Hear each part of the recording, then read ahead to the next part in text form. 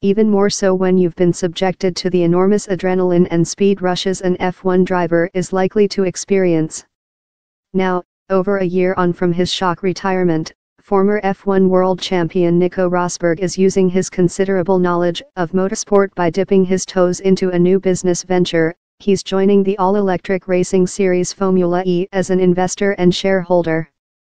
He says part of his motivation to get involved is for environmental reasons. Since my retirement, I've become very interested in the e-mobility movement and its potential to positively impact our society and our planet, said Rosberg, who bowed out from F1 after pipping teammate Lewis Hamilton to the title.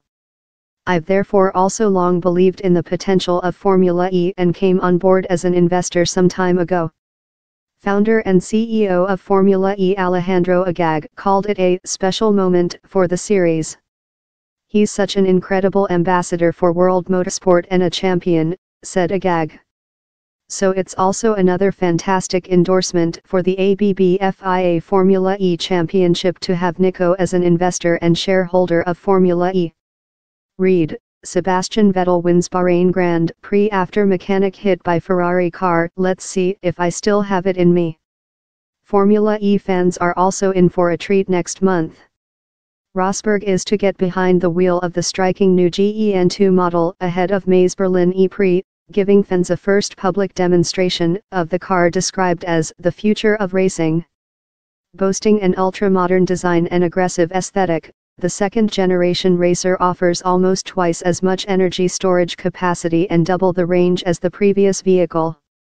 That means drivers will no longer have make a mid-race car swap, as they have since the sport first took to race tracks in 2014.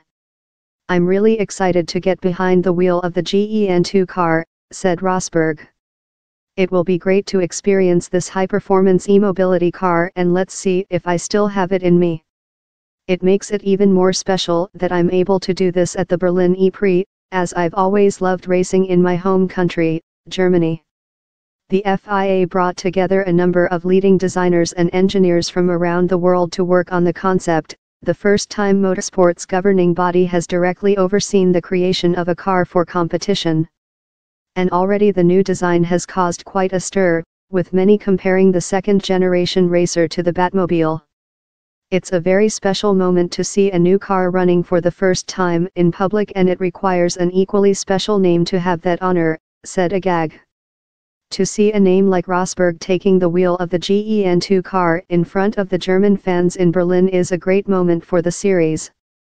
A month after announcing his shock retirement from racing in December 2016, Rosberg told News Total he felt fulfilled.